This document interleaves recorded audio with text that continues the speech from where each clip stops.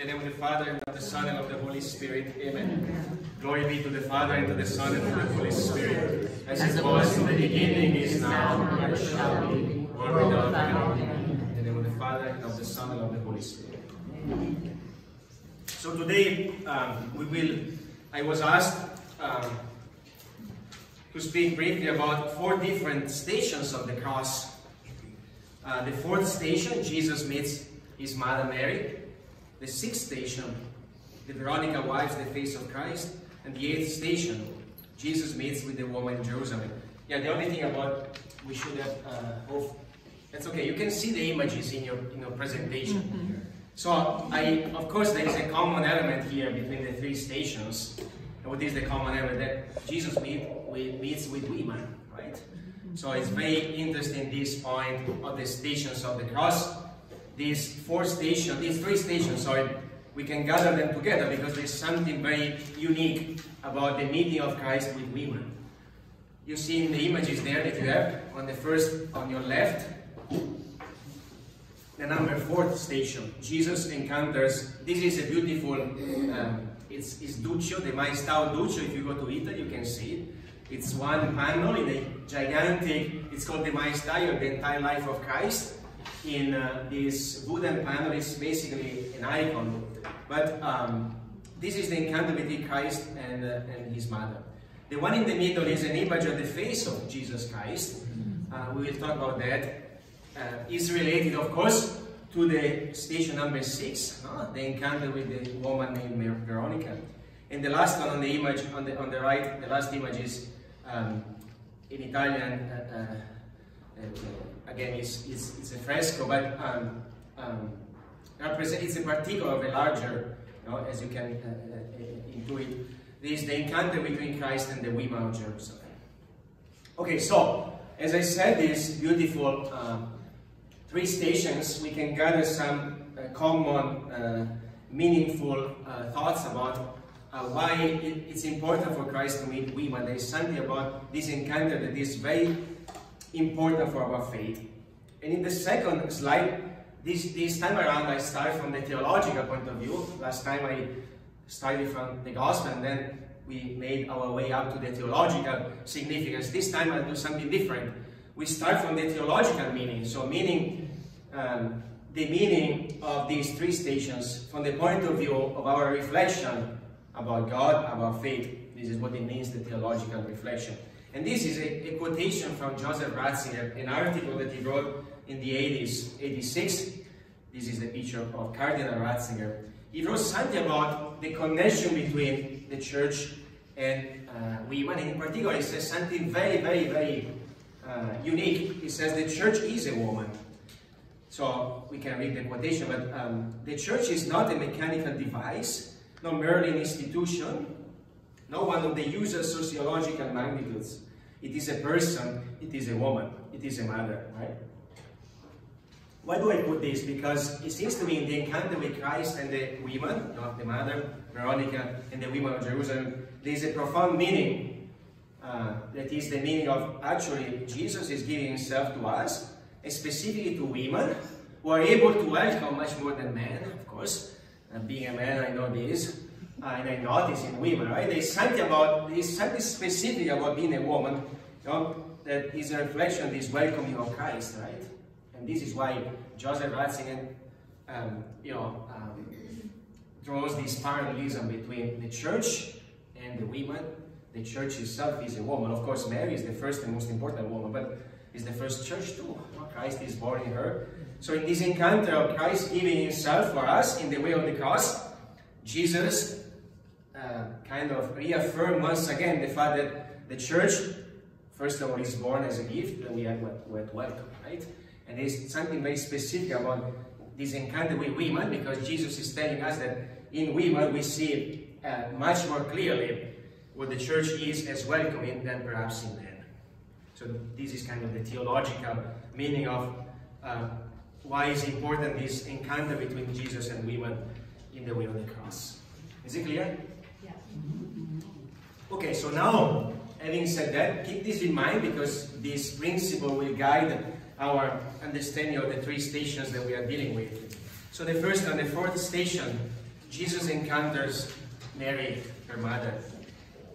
You can see this to be more bigger. No? This image is a beautiful, I like it so, but expression of the sorrow and the gaze between the unity between Christ and the mother, as you can perhaps a little bit see in this picture.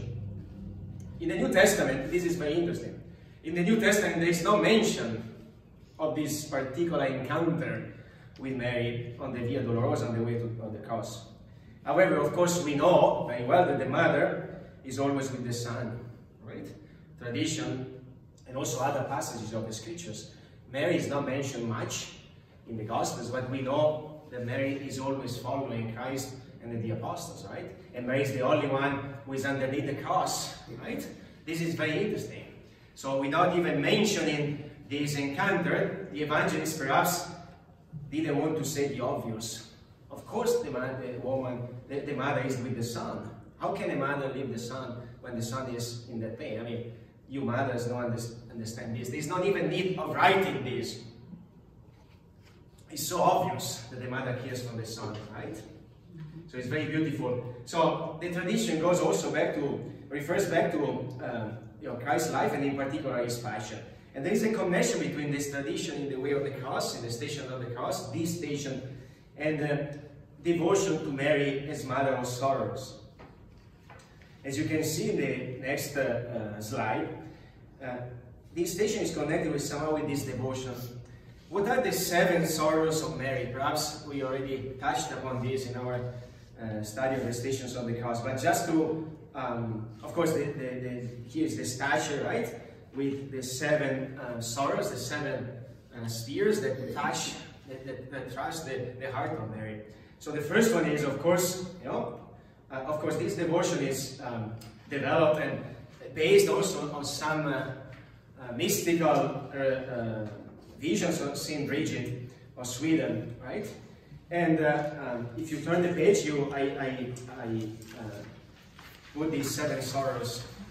This is another beautiful image of Mary.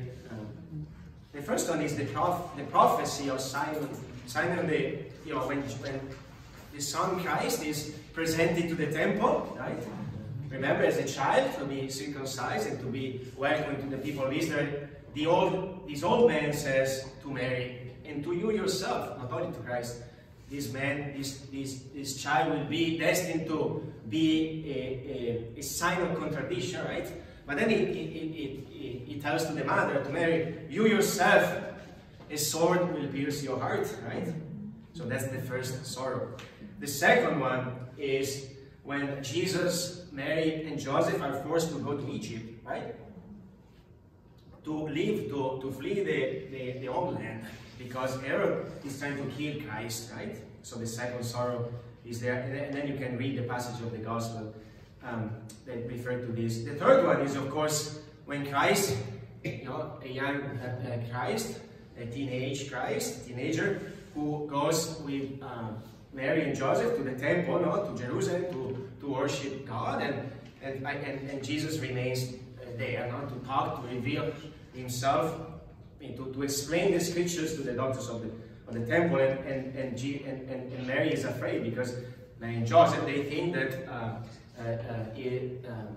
the child is lost. As a mother would be very in pain knowing that what happened to my child, of course. Then, of course, the fourth is the carrying of the cross, right? To see the Son carrying the cross.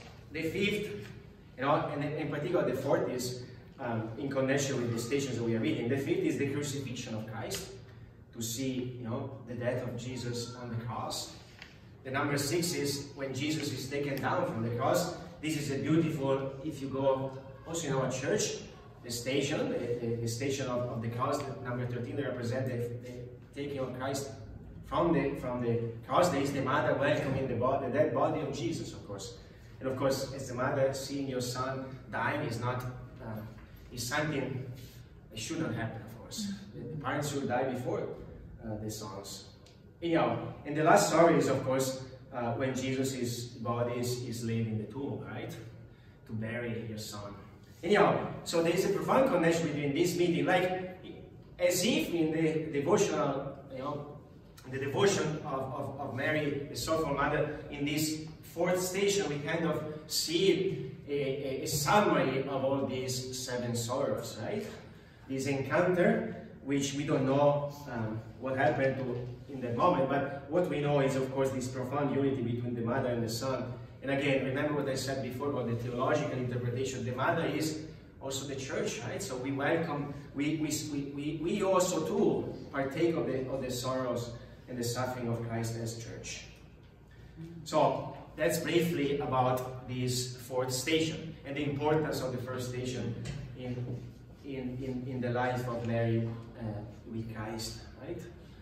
Again, this is very important, this unity between the Mother and the Son, and for all the different meanings that this relationship implies. One of them is, again, Mary is representing all of us, right, as Church, as welcoming Christ.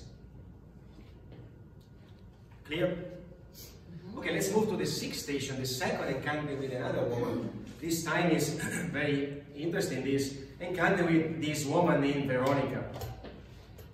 As you may have read, I think last week in Bulletin, or this week, I don't remember, or 2 weeks ago, but Father Pietro is writing, is trying to show us the different characters in the way of the cross. And 2 weeks ago, last week, I don't remember, he spoke about the encounter with Veronical, and there is a beautiful explanation of what the name means. I also, well, first of all, again, there is no explicit mentioning of this encounter in the New Testament. Again, we know very well that that doesn't mean that doesn't exist, because our faith is not based only on scriptures. We are not, I mean, I don't know, maybe there is a Protestant among us, but those who are Catholic, we believe that revelation is also in tradition, right? Like the tradition of your family is interesting, because how do you explain when you go to visit the family and they eat in a certain way? They say a certain prayer. It's their own little tradition, right? But there is not necessarily anything written about that. It's just passed on by generations after generations, right? So it's the same when we speak about those things that are not contained in the letter of the New Testament or in the scriptures, right? So this is important. Anyhow, why? Because this is very interesting, because again, it's a perfect example how the tradition developed, and even though there is no explicit mentioning in the gospel. But by the way, there is the first time that if you do this exercise, for those who like history, you will trace back, where is the first time that we have some sort of a written account or mentioning of this woman connected to this episode? Eusebius of Caesarea, the first historian of the church, who wrote the first history of the church in the 4th century. We have a mention in a little chapter, a short chapter of this history of this woman. And it's very interesting, because Eusebius associates this woman with the woman cured in the gospel, suffering of loss of blood, right? And we don't know whether this is truly the same woman, but it's interesting that Eusebius in the 4th century somehow connects the devotion to the woman healed in the gospel. By the way, it's a significant healing, with this woman that meets Christ on the way to the cross. Anyhow, there's something to think about, how all things are somewhat connected, and there is some sort of historical, if you read this, you discover things. The other thing is, again, you see the last weekend bulletin, Father Pietro made a beautiful explanation about the name, what the name Veronica means. It's an association of Latin and Greek, which is very interesting. Which means, vera icon, true image. That's what the name Veronica means. It's put together a Latin word, vera, which means truth, an icon, which comes from the Greek, which means image. So the name itself, Veronica, basically means what she did, what happened in that encounter. Again, the names are not just random things. You may name your sons or daughters with a certain name because there is a connection with an event or with a person, right? I was named Peter because there was a Peter in my family. My father wanted me to continue So there's a connection with someone else, right? The same here. The name is not just random, but is associated with what happened. And what happened? Of course, Veronical is the woman who wipes the face of Jesus as he goes to Calvary. And what happens? The miracle. That's why Vero icon, true icon. The face of Jesus is imprinted in this veil, right?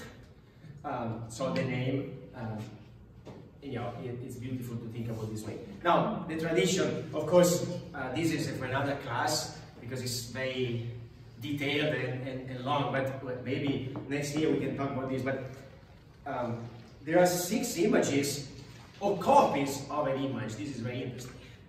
It may be there is a copy and not the original, but there are 6 places, 6 shrines in the wall that claim to have either an image or a copy of the original of this veil.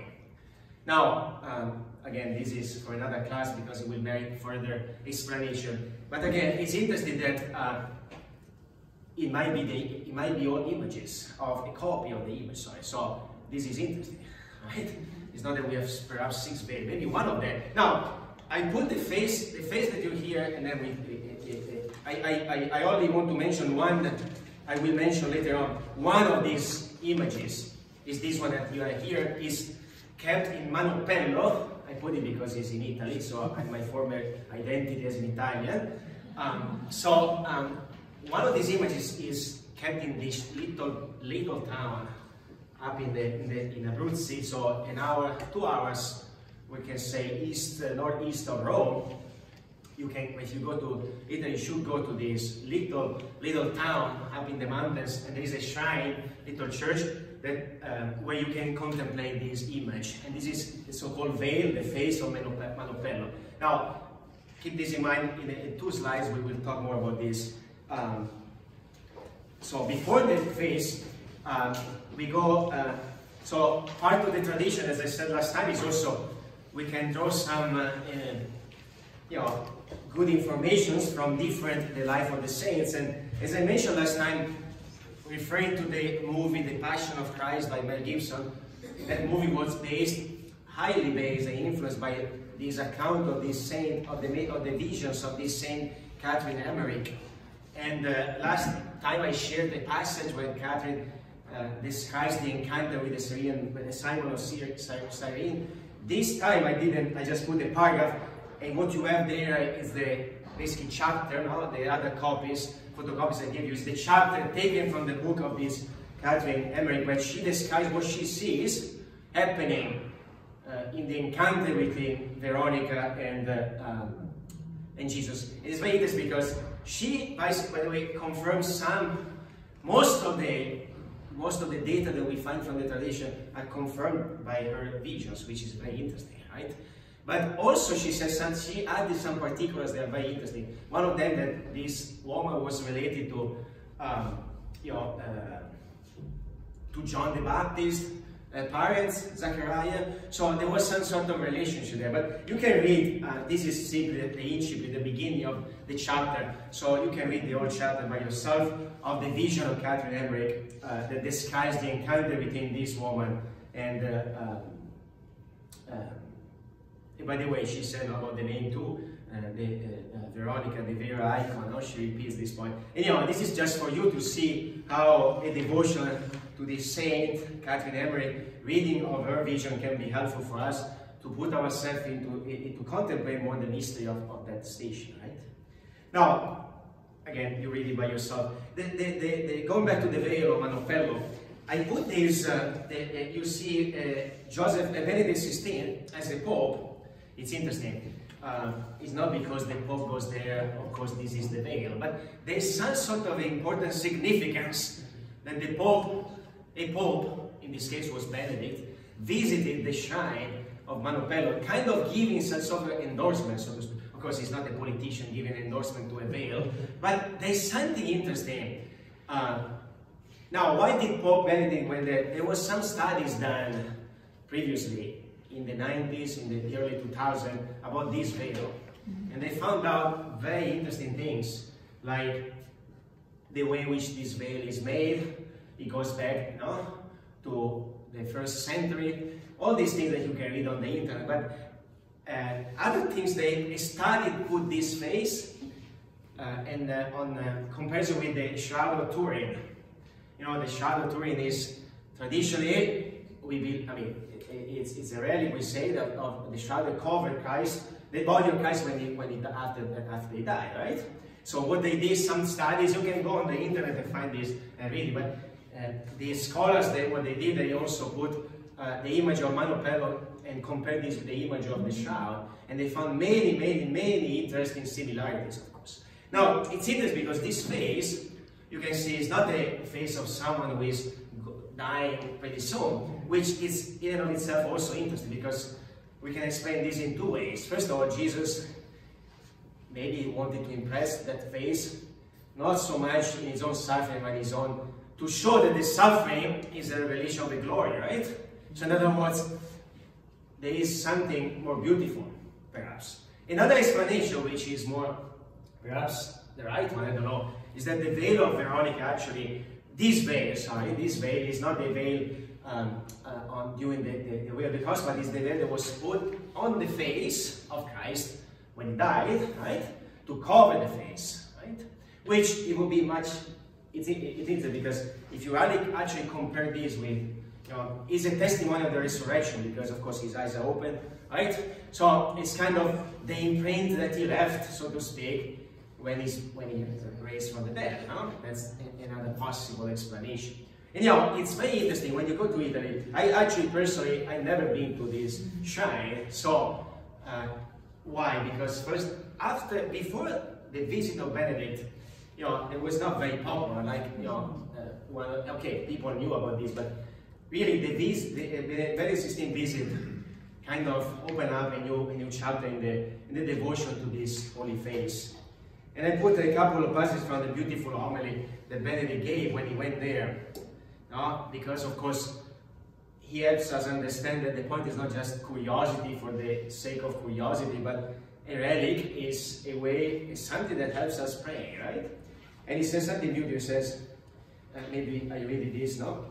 You can read, if you go on Google, you type September 1st, 2006, Benedict 16, Manopello, you have the entire text, no? Of the homily. But he says, he who has seen me has seen the Father, right? Yes, dear brothers and sisters, Benedict says, to see God, it is necessary to know Christ and to let oneself be molded by His Spirit, who guides believers into the truth. Very beautiful. So in order to see and to recognize that as the face of Christ, of course you have to have the desire to see Christ. You have to be already touched by the face of Jesus somehow. And then he says, your face, O Lord, I seek the face of Jesus. Now seeking the face of Jesus must be the longing of all us Christians. So it's very beautiful because going there, you can see a relic, and that can be helpful for your faith to grow. No? So ask yourself, do I seek the face of God? No? Do I seek the face of Christ? No? Always, as Benedict says, the longing of all Christian people. So that's also interesting. Our relics can help us. We're not just people curious about historical facts or things, random things, but there is a profound meaning connected to our own. They help us deepening our own faith. That's the meaning of the relics. And this is a beautiful homily of Ratzinger, so you should read it. You should read all of it. Okay, the last station in which we see this encounter with the women is the 8th station, right? And this is actually the only one of the 3 in which we have an account in the Gospel, right? In the Gospel of Luke, we can read, in chapter 23, verses 28-31. And Jesus turned to them, to the women, and said, Daughter of Jerusalem, do not weep for yourself, for your children, for indeed the days are coming when people will say, Blessed are the barren, the wombs that never bore, and the breasts that never nursed. At that time, people will say to the mountains, fall upon us, and to the hills, cover us. For if these things are done, when the wood is green, then what will happen when it is dry? So this is the words of this encounter, no, between the women of Jerusalem and Christ. Now, how do we understand this encounter? Why is that meaningful? Why did he make the tradition, and why is it so important that we have a station of the way of the cross dedicated to them? And here again, I want to go back to Ratzinger, because it helps us putting things in a perspective of faith. In 2005, I don't know if you, for those old like me, you might remember the 2005 Holy Week was very particular, very special, because JP2 was on his last days of his earthly life, and most of the ceremonies or liturgies of the Holy Week were done, presided by cardinals, and especially Ratzinger, who was at the time the dean of the College of the Cardinals, so the one in charge, so to speak, of keeping an eye on what's going on in the church. He also a responsibility when the Pope is sick. And he was asked, Ratzinger, to every year, there is the way of the cross in the Colosseum. That's why I put this one. If you go to Rome during the Holy Week, you can participate in the liturgies presided by the Pope, and the Good Friday way of the cross is always done in the Colosseum of Rome and outside. No? There are stations, and the meditations are written by someone to whom the Pope asked, right? In that case, Joseph Ratzinger was asked by JP2 to write the prayers and the meditations of each station, and became also famous because, I don't know if you remember, I do, I was actually in Rome when last year, I left in 2006, but I remember vividly because I was there in Rome during those days. And you might remember this image that is all over the internet now, but JP2 in his private chapel on a chair, right, holding tight the cross, watching live, through TV, the stations of the cross. Have you seen that image? It's very powerful and very beautiful. The old saintly Pope, banded by illness and sickness, holding tight to the cross, and while watching on TV the way of the cross at the Colosseum, because of course he couldn't be there. And, it's a very moving picture, it's a very moving event. It's the famous way of the cross in which Ratzinger wrote about the scandals in the church, etc. It's a very powerful text. For those who would like to venture and read it, you can find everything on the Vatican website. But as it comes to the 8th station, Ratzinger wrote this beautiful prayer to explain the meaning of this encounter between Christ and the women of Jerusalem. He says, Lord, to the weeping women, you spoke of repentance and the day of judgment.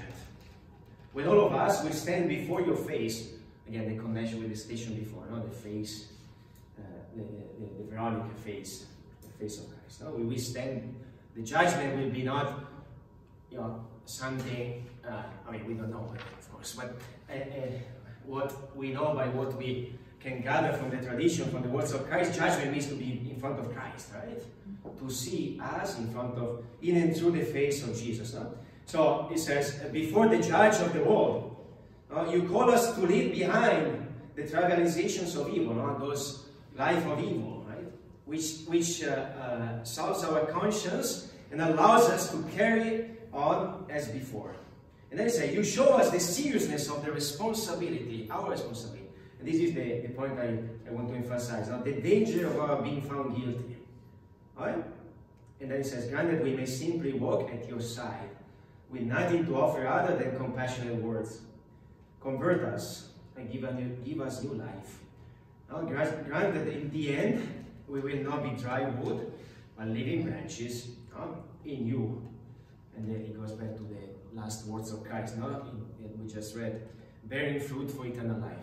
So, what is the meaning in the life, our life, or Christian life? Why do we contemplate this dialogue, and what is Jesus telling us? It seems to me, first of all, again, to take seriously, to make sure that we understand that we have a responsibility, right? We are responsible. The Christianity is not just some magical thing that happens.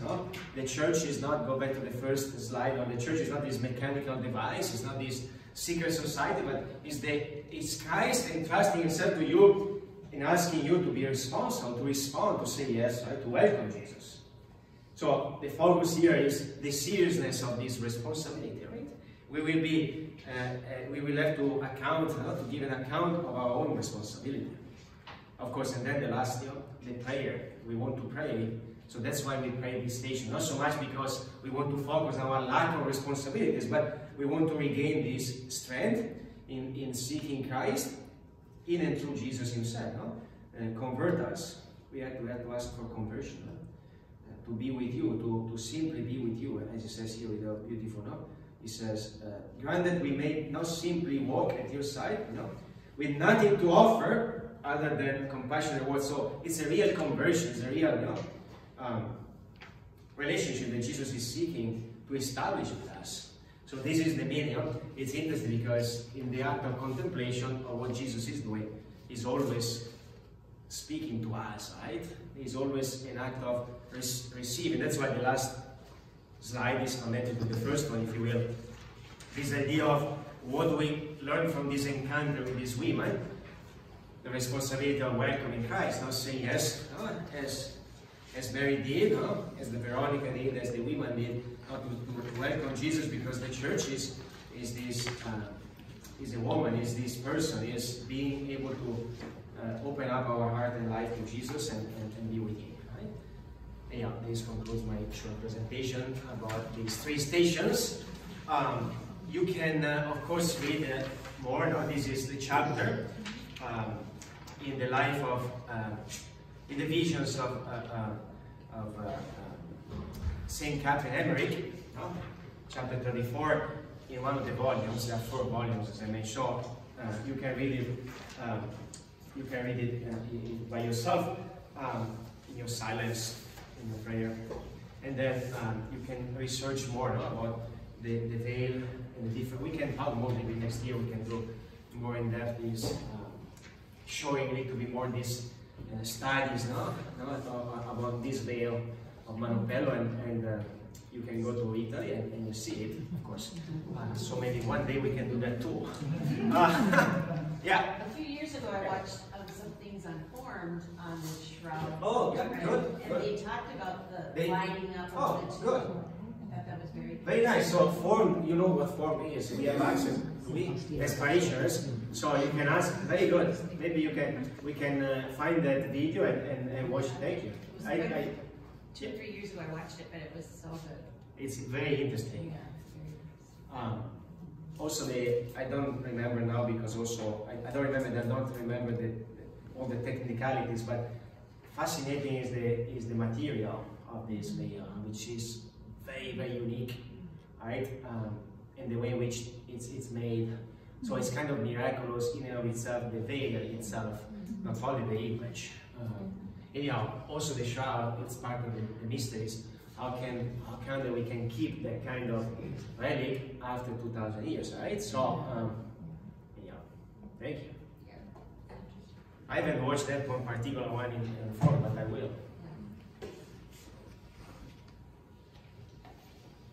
Anything else?